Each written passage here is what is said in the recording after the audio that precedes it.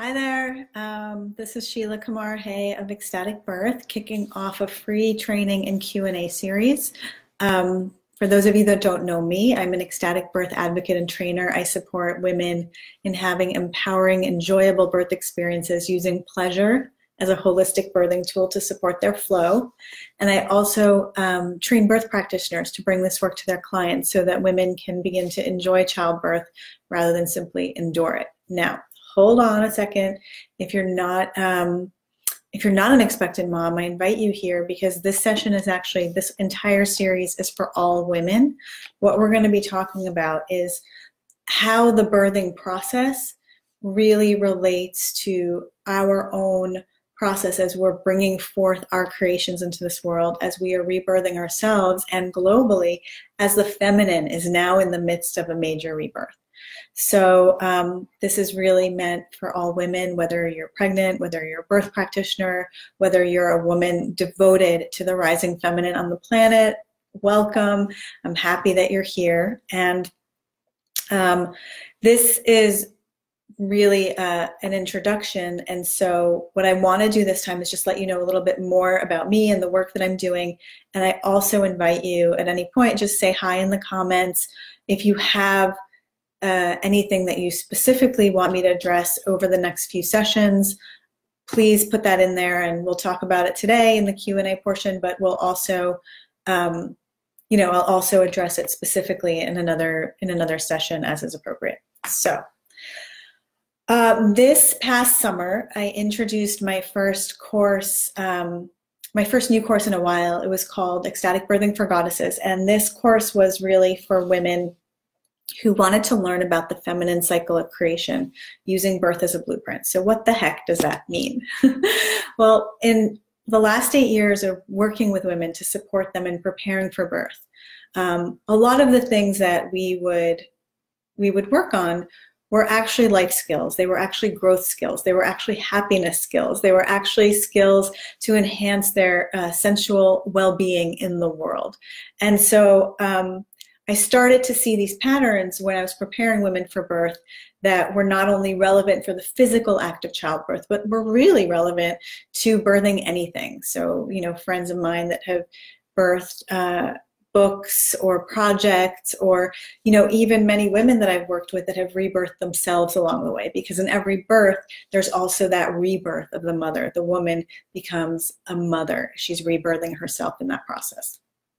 So in teaching this class and really flowing through the feminine cycle of creation with the students, we've started to notice so many patterns in the world at large related to the rebirth of the divine feminine, related to the intensity that we are witnessing in so many parts of the world right now. We just saw recently with the appointment of Kavanaugh here in the US, and the Me Too movement, and all of this intensity that's really coming forward in a very big way on the planet.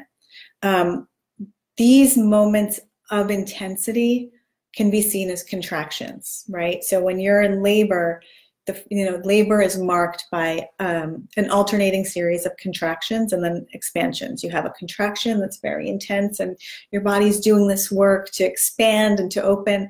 And then there's, on the other side of that, there's that period of rest, that period of bliss when your body's kind of reconvening. And that's what we all want, but we really, as a culture, are trying to avoid our contractions. We numb our contractions, we avoid them, we disassociate.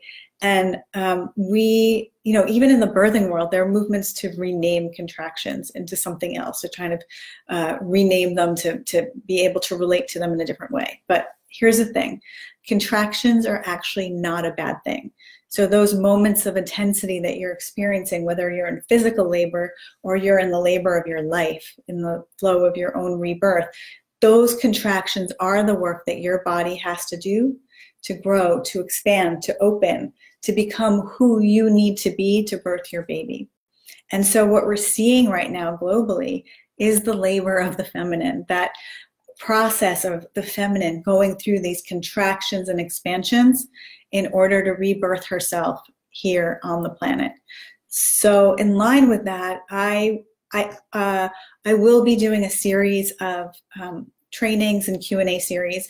I'll be sharing some of the tools and practices that I bring forth in my Ecstatic Birthing for Goddesses program, as well as some of the things I do with my birthing mamas to help them navigate these moments of intensity with pleasure and return back to a place of flow. Because what happens when you're in a contraction, usually the knee-jerk reaction is you literally physically contract. Literally, you're freezing up your energy flow, you're freezing up your blood flow, you're freezing up your entire process. So everything has to work much harder to get to the next level. So what we're going to be working on in this series is really that connecting to your body, being able to identify when you're in a contracted moment, and how to get yourself back into that expansive, that open flow where you can move forward. So if you are a woman on this planet, you are most likely continually rebirthing yourself. And that's a big part of what's happening now globally, is as women as a whole are rebirthing what it means to be feminine, what it means to be a woman on the planet, what it means to show up in our full, fierce feminine power. So I will be doing these series. I'm going to put a link below this video if you would like to get a reminder to connect before I go live. I'll send you out a reminder. And please, if you're watching this at any point and there are questions that you have in relation to this topic, please do put them in the comment box. I'll be monitoring it and incorporating it into the work I do going forward. Now, my regular slot for these trainings is Thursdays at 12:30 p.m. Eastern time. But as I said, over the next couple of weeks, I'm really going to be coming on live pretty spontaneously as often as I feel called to share this work, because it is so relevant, it is so important. And really, like, we all have that desire for this elevation, for a better experience as we're moving through our life, as we're creating what it is that we're here to create. So I invite you to join me. And as I said, when I post this live video, there should be a link in the comment box to help you, connect and get reminders along the way. So thank you for watching, and I look forward to any feedback you have at any point.